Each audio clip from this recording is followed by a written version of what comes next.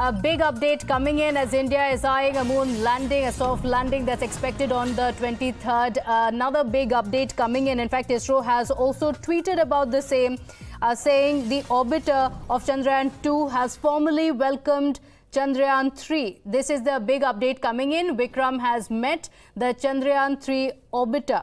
The two-way communication between the two is established. That's the update that has come in from Isro, that has taken to Twitter to give the update regarding the same. And it has come up with a very interesting caption as well, saying, "Welcome, buddy," as Chandrayaan-2 orbiter formally welcomed the Chandrayaan-3 lander module. Let's go across to my colleague Madhav Das Gopalakrishnan on the broadcast with us. Madhav, every update being watched very closely, and this, of course, is a very, very special welcome that Chandrayaan-2 orbiter has extended to the Chandrayaan-3 lander module. Well, just 48 hours to go and the excitement is building up. Billions of Indians and, of course, citizens across the world are very closely watching what's happening in the lunar orbit. And as we speak, there's the latest tweet coming in from Isro. The Chandrayaan-3 mission says, "Welcome, buddy." The Chandrayaan-2 orbiter formally welcoming Chandrayaan-3's lander. And in fact, the two-way communication between the two is established.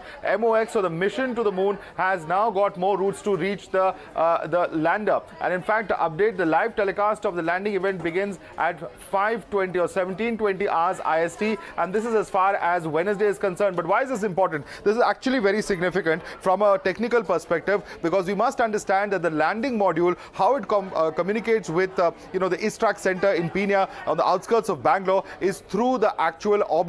Now, when the Chandrayaan-3 orbiter, from which the lander has detached, apart from that, it has another communication channel, which is Chandrayaan-2. So very, very significant from the perspective of actual communications, because we all know there are multiple things from weather to line of sight that can actually impact on how that communication actually goes forth. And in fact, the fact that they have a second backup line of communication makes that communication process that much more significant.